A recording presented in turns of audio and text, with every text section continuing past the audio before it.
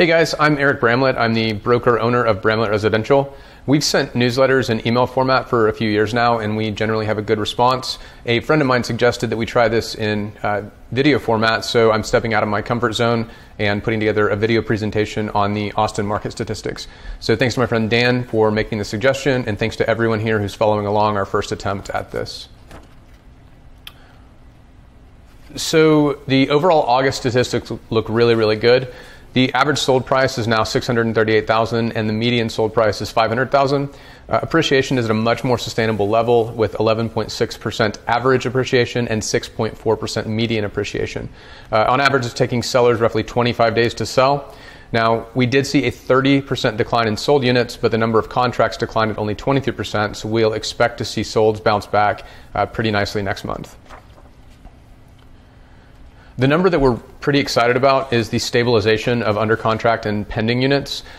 They bounced back slightly, and we now have 2 months in a row with a year-over-year decline of roughly 25%. Under contract and pending properties are the best and earliest measurement of demand.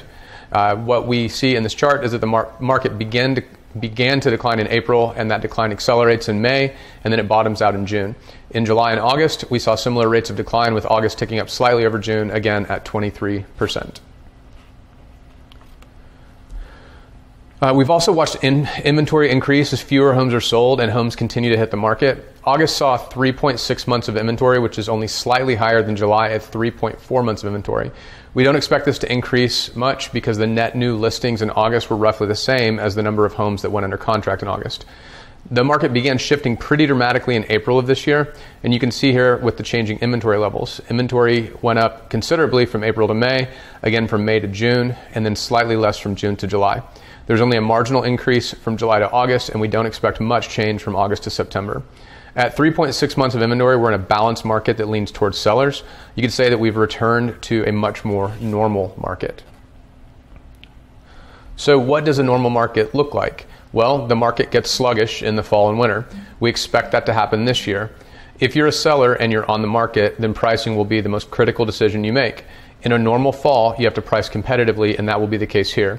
You want to consider other active properties on the market as your competition, and you want to make sure that you are more attractive than they are. Sold comps aren't as relevant, but you'll want to adjust any comps that sold between April and June down as the market has pulled back from that pricing peak. If you're a buyer, you have more leverage now than you've had in a long time. You will have more leverage this fall and winter than you will in the spring, but that doesn't mean you need to buy now. The coming spring will have more listings to choose from and more competition, but it won't be anything like it was in the past 2 years, which have just been insane.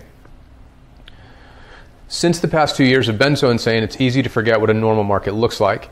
We went back to May of 2019, which was the last normal spring we've had.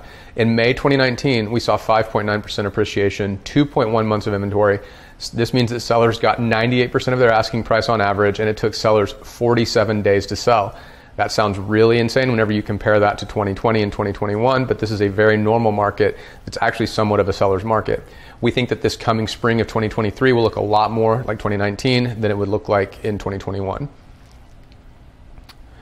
We like to remind everyone that real estate is hyper-local and hyper-situational. If we can help you out with your situation, to discuss it, to strategize what you'd like to do, then please reach out to us.